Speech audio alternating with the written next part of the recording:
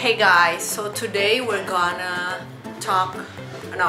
we're gonna play about this game.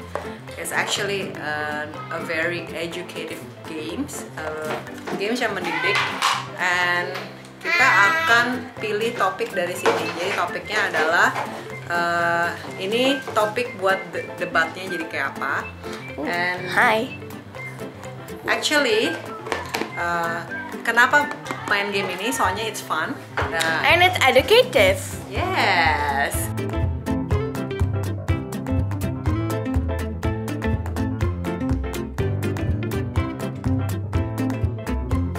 Kita akan dibagi jadi dua tim Mommy and Team Daddy.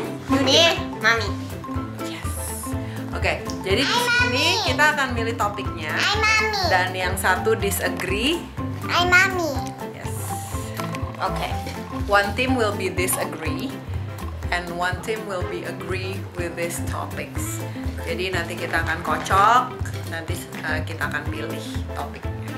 Oke, jadi kenapa kita main ini? Soalnya satu, itu pastinya communication skills.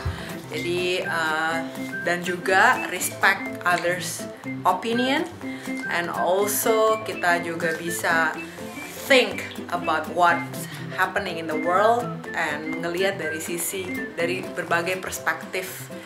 Dan juga kita juga belajar tentang teamwork. Terus apalagi deh, menurut dia apalagi? It's fun. And it's fun as well, and without they notice, itu actually belajar untuk mengemukakan pendapat. Dan terakhir, the only one that knows the secret that it's studying. Exactly. So kita akan record semuanya. Jadi nanti kita lihat siapa yang menang. Who do you think yang bakal menang? Me. Which team yang bakal menang? Mommy's yang pasti team. kita. High five.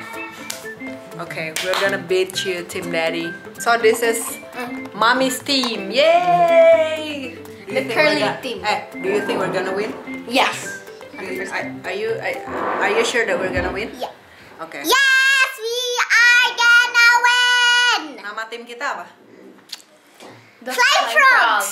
Oh. We are the flying frogs. La la la la la. We are the flying frogs. We always fly together. We are the flying frogs. We're gonna beat you, Team Daddy. Yay! You're gonna lose. Okay, vote for us. Vote for us. Don't forget, okay? Alright guys, we are team Dragon. Dragon. So we're gonna debate with timnya Mami. And are we gonna win? For sure. For sure. Team Dragon. For sure. No, it's not the team dragon. So what is it? The fire wolf. Firewolf. So we can't even identify our team name and we want to win the debate. How can we win if we don't even know our team name? How are we going to win? Use fire and then burn it. What? Firewolf. Okay, here we go. Siapa yang mau pick? Come on, Austin. Okay, no pick up. Firewolf. You don't trust me. Cheers. You also don't trust me. Okay, what is it? Ayo baca dong. No, you're sleeping. Junkfood should be Dengar. banned from this world. Team 1 agree. Team 2 disagree. Okay. Okay, junk food Junkfood should be banned from this Junk world. food should be banned from this world. Okay. So, what? So, okay. Do you agree or disagree? You mau agree apa disagree? I disagree that Junkfood can from this world.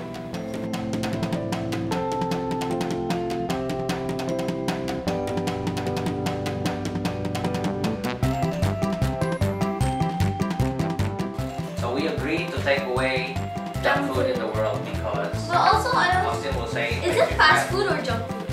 junk food. So fast food is not. But fast food is junk food. Yeah. It's hard for me because I like junk food. It's hard because junk food is good. Shall we love junk food? No. I think it should be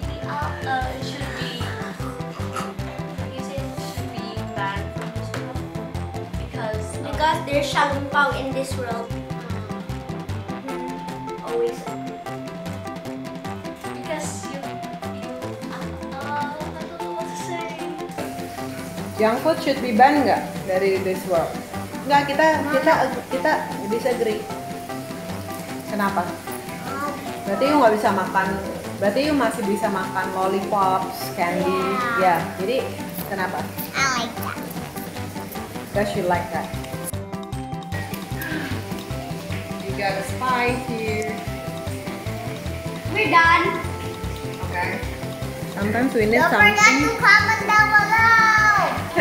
Okay. And you need to click the subscribe button and comment down below, which is I already say that.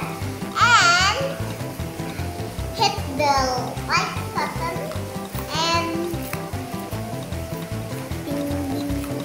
The bell. Yeah, the bell. And comment who's gonna win.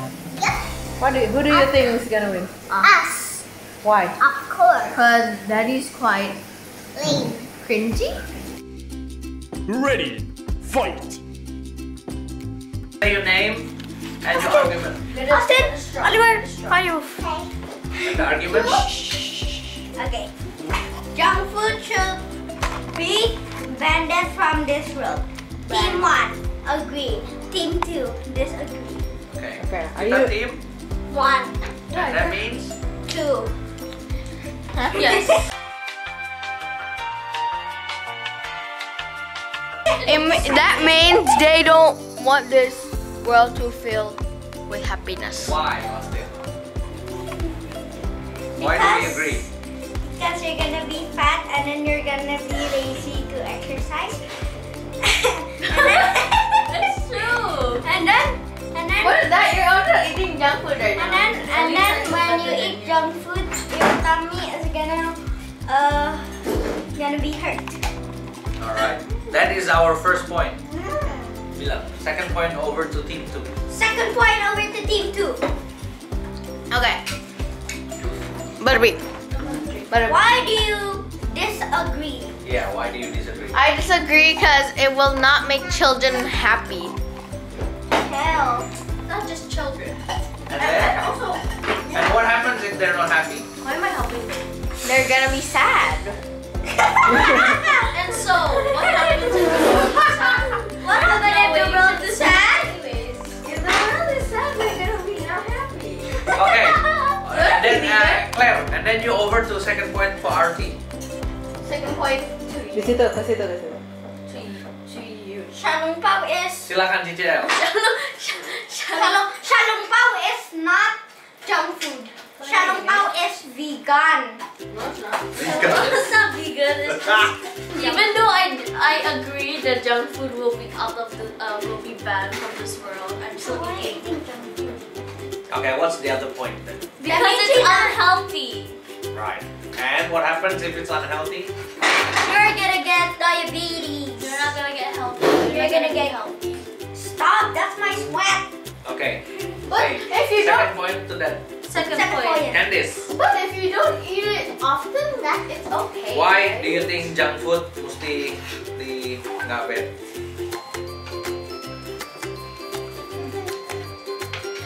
Wow, it's so good. It's That's all? disgusting.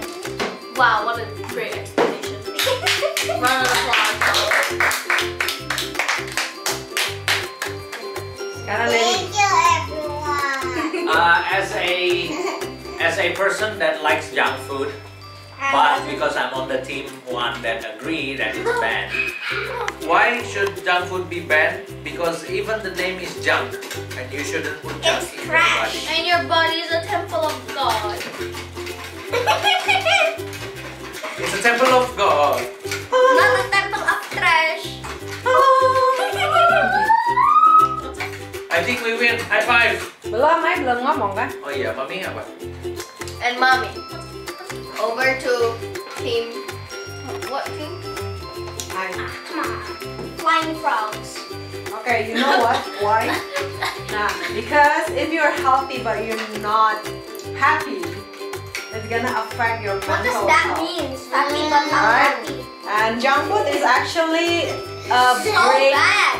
A break for You're tired. you're tired. A break for things yang make you bored. Itu something yang gak di eat every single day or every single times. So it's a break. So it's fun to have a break. And it's fun to have junk food for break, right? I think we can conclude that junk food is alright to be in this world, but No, we it's not. It's not. It's not. shouldn't eat too much. It's not. Well, you eat junk food often. Yeah, anti-junk food. I'm not. What do you think, Cijel? Later, behind the scenes, he's gonna eat some cheese balls. I hear that. She said Dragon Balls.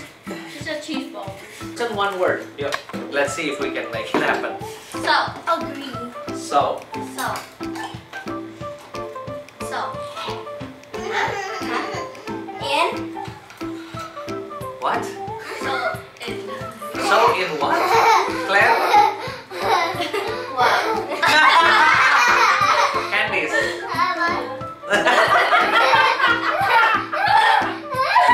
Okay, ulang. Cijel. No, mommy first. Okay, Mami. Okay, so junk food is not.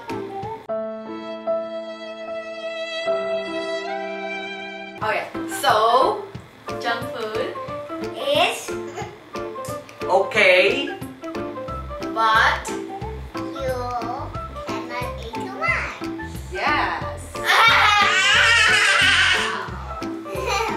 Okay. You can eat too much, but not that much. Yes. But you can eat too much. Balance is key. Yeah.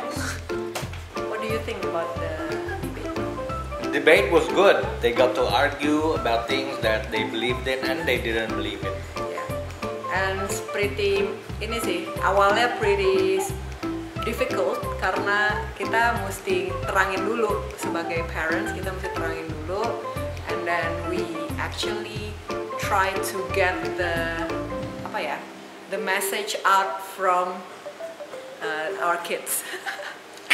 Gila itu kayak begitu tuh tadi awalnya susah ya kayak gitu.